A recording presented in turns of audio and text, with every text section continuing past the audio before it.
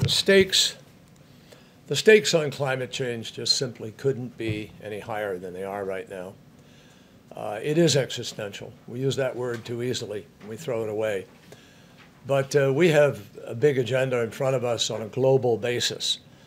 And President Biden is deeply committed, totally seized by this issue, as you can tell by this executive order and by the other, the initiative of getting back into Paris immediately. That's why he rejoined the Paris Agreement so quickly, because he knows it is urgent. He also knows that Paris alone is not enough, not when almost 90% of all of the planet's emissions, global emissions, come from outside of U.S. borders. We could go to zero tomorrow, and the problem isn't solved.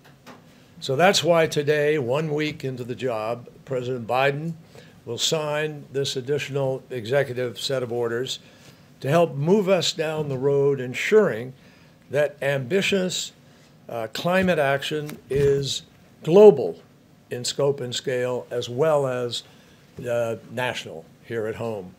Today, in the order that he will sign, that Gina has described to you, he makes climate central to foreign policy planning, to diplomacy, and to national security preparedness.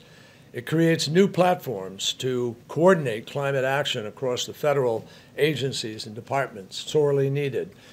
And most importantly, it commissions a national intelligence estimate on the security implications of climate change to give all of us an even deeper understanding of the challenge. This is the first time a president has ever done that.